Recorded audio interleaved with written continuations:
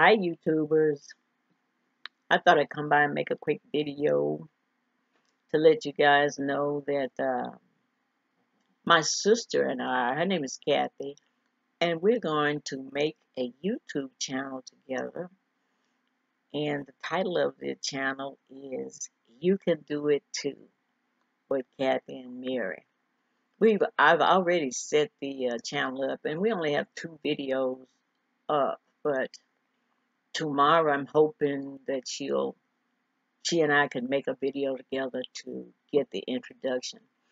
We will be doing videos about sewing, making clothes, and drapery, slip covers, pillows, just a variety of things. And she is good at a lot of things. We both are very talented when it comes to making things. So she'll be doing some videos about how to work on your car, just little bitty things, little small things. I mean, not big mechanical stuff, but she's real good with her hands also. So be on the lookout for that. And her name is Cathy. Cathy is she's like my mother. She sometimes she could be doing stuff or laughing. I'll say, "Oh, you sound just like Mama." And she the other day she was slicing some potatoes and helping me out in the kitchen because my shoulder is kind of hard for me to work in the kitchen. But I just looked at her and I said, "That's the way Mama sliced her potatoes." And she just laughed. She said, "Yeah, how can you remember how Mama did that?" I said, "I don't know, but I just remember my mother, and I have a good memory." So you'll get a chance to meet her, my sister, and um, we're doing this because we enjoy it. I mean, some people make a lot of money on YouTube, but money is not the reason why we're doing this. We both have a lot of information to give and hope it be received because we have a generation like my kids, her kids. They didn't grasp what we were trying to teach them when we were showing, and now all we can do is tell. So, and when we tell it, we've gotten on in age, so it's hard to tell the story, or tell how to do it. Because when we were working in the kitchen or at the upholstery shop, the kids they didn't seem to be too interested, and now the girls want to show me how to sew and show me how to do this. And look, man, the year time y'all supposed to been learning was when we were doing it, and we're not doing that anymore. And I don't know, sometimes people don't get it when they supposed to get it, and you just can't force feed people.